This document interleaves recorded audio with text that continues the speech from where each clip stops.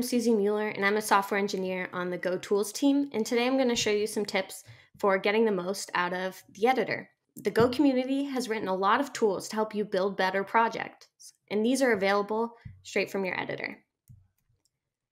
Today I'm going to show you some tips for getting the most out of the VS Code Go extension. This extension is maintained by the Go team at Google and is open source.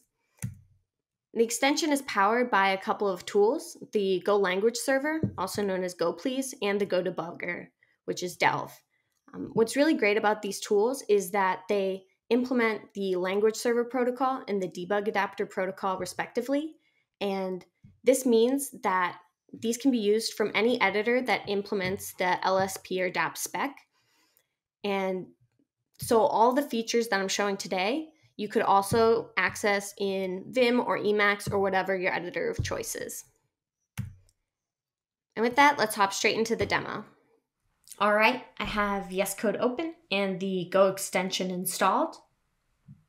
And what we want to do is I have this file containing some text that I want to reverse. So what we're going to do is we're going to write a function that'll allow us to reverse the contents of this file, and then we're going to write some tests for that function and debug any errors that we encounter. And all while we're doing that, I'm going to be showcasing some different features that are available in the editor to make writing Go code easier. So the first thing I'm going to do is initialize my module by running go mod init. So I'm going to do this using a command provided by the extension. All I have to do is specify the name of my module. And a module is just a collection of packages that can be versioned together. And by running that command, it's created my go.mod file for me. So right now it just contains the name of my module and the version of Go that I am developing with. This is the file that will contain my dependencies, and I'm going to run go mod tidy, and this is going to add the dependencies that I already have in my project. So something in my project already depends on X tools, and I can actually check what it is by hovering over this require statement, and I can see that the doc package depends on the loader package from golang.org X tools. So some other code lenses have now appeared, and this allows me to keep my dependencies up to date so I can get the latest security fixes or features from the packages that I'm using. By clicking check for upgrades, I can do this individually per upgrade per module that I depend on. Now that we have our go.mod file all set up, we're ready to start writing some Go code. So I want to write this function near this other function that I know I already have in this workspace. So we've previously written some code that allows us to reverse the contents of a string. So I want to find where that is in my project, but I can't exactly remember where. So I'm going to use symbol search to search for the function. So if this first result is in our string util package, and by opening it, it takes me right to that function. So I'm going to go ahead and start writing some Go code. So I'm going to start by writing out the function signature, and I'm going to accept the auto completions as they come up. And I'm going to fill in the return values. I want to return a string and an error. And that's it. So the first thing I want to do is read in a file. So I'm going to store the contents in this contents variable in the error. And I want to use this read file function from the OS package. I'm going to hit enter, and I'm getting signature help, which allows me to reference what the arguments are as I'm filling out my function. And since this function is from a different package, I have to include that in the import statement at the top of my file. accepting the auto completion automatically added that import for me, so I don't have to manually go ahead and do it. Now that I have this read file in my code, I can hover over it, see the documentation. I can click on this link to the package.go.dev website, which is a great place if you're looking for packages to include in your project. So if you didn't know that OS had this function, this would be a place to go to find which packages can improve your project. All right, and another thing that we see here before I continue is we have these red underlines under contents error in this last brace. And so these are compiler errors. So if I hover over them, I can see what they are. So I have the contents are declared but not used. So I have two variables that are unused, and I haven't added my return statement yet. And so these are both things that I'm planning on fixing. I just haven't finished this function, writing this function yet, so it's not going to build. So I'm just going to ignore those. The first thing I want to do after reading in that contents is to handle the error. So I'm actually going to do this by triggering a completion and then selecting this first completion item. So this is a common Go idiom where you check if the error is non-nil and then you return the error in default values for the rest. And with 2 keystrokes, I was able to handle the error. Now that I've done that really quickly, I will go ahead and reverse the content. So I'm going to return reverse, and so I've accepted that completion again, and I'm going to pass in contents. And I actually had tried to pass in contents, which was a byte slice, but reverse accepts a string. So the completion actually did the typecast for me, so I was passing in the right type. All right, so I finished writing that function, but I'm still getting this red line here. And when I hover over it, I see that I have the wrong number of return values. So this was the issue, is I want to return both a string and an error, but reverse only returns a string. So when I'm clicked on the line with this underline, I see this light bulb pop up, and in this description of the error, I also see this quick fix. So if I select the quick fix or the light bulb, what shows up is this code action. So this is to fill in the return values. So if I select it, it will attempt to fill in the return values with variables that are in scope and default values. All right, so now we're done writing this function. So I want to write some tests. So what I'm going to do to make this easier on myself is I'm going to use a function, a command provided by the extension to generate unit tests for this function. So I've done that, and now it's already generated all of this code for me. And this may be a lot to read right now, and you don't have to read it all. But the basics are that this code is a table-driven test. So we have these test cases defined by this struct type here, where we pass in the function arguments and then what we expect the results to be. And then the remainder of the code just runs the function that we're testing and then checks that the results are what we're expected. So I'm going to delete this to do and add in a test case of my own. So my first test case, I'm about to start typing, but I see that I have this light bulb in the corner. So this means that there's a code action available, even though I don't have an error. So I'm going to trigger this from my keyboard. And I can see that the code action that's available is to fill the struct.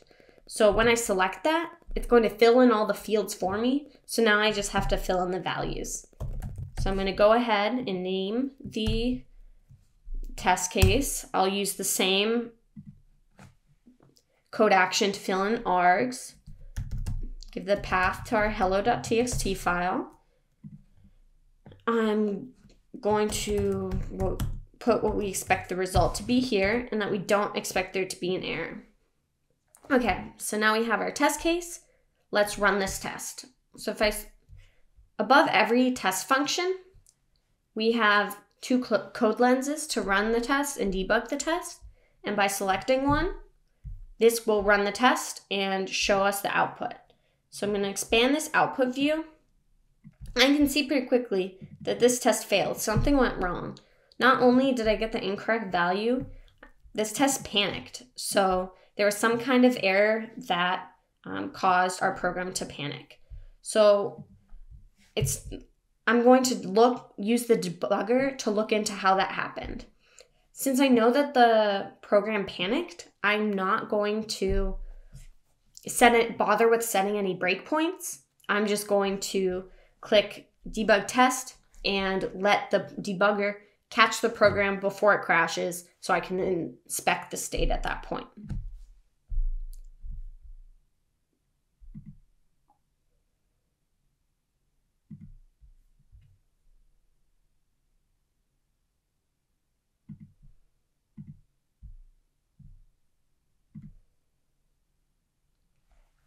All right, when I debugged the test, it opened this debug view on the left, which contains the variables that are in scope, as well as any variables that we want to watch, and a call stack, which has all of the Go routines that are running, including the one that is currently stopped, is labeled with the reason that it's stopped, so in this case, the panic.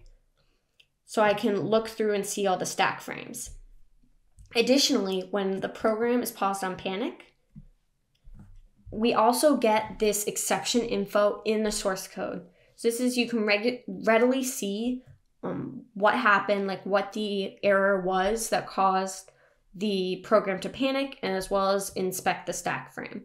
So now I'm going to go back to the stack frame so we can pick the last frame that's in our code. So we have a couple of stack frames that are in the testing package, but I want to look at the ones that are in my module. So I'm going to go back here to the one that was in reverse and figure out what's going on. So it's this line 34. Now let's see what the variables were at this time. So our error said that we had an index of 12 that was out of range. And J is 12, so that looks pretty suspicious to me. And R is length 12. So if we tried to index into R with J, that would be an error. So now if I look at the code, I can see on the line before that J was initialized to the length of R. And so if we try to access that right after that, it's going to get an error. So there's just an off by one error here that I'm going to go ahead and quickly fix. So now that we've done that, I'm going to run the test again and inspect the output. So again, we're getting a test failure, but in this case, it didn't crash. This is a different issue than what we had before. So we're going to go ahead and debug this by setting some breakpoints and stepping through the program. So I'm going to start by setting some breakpoints. First, I want to set one here just at the start of this test. And I'll even make this a conditional breakpoint by editing the breakpoint and setting a condition for which it should stop. So in this case, I want it to only stop if the test case name is hello. And if I had many test cases, this could be really useful to get directly to the one that I want to debug. And then I also want to set a breakpoint in reverse. So I'm going to open this debug view actually and select this plus on the breakpoints section to add a function breakpoint. So now I can just type in the name of my function and it will set a breakpoint there. I could have also navigated to the source, but this is a way to easily do it without actually having to find the location of the function you want to break on. So now that I've done that, I'm going to go ahead and click debug test.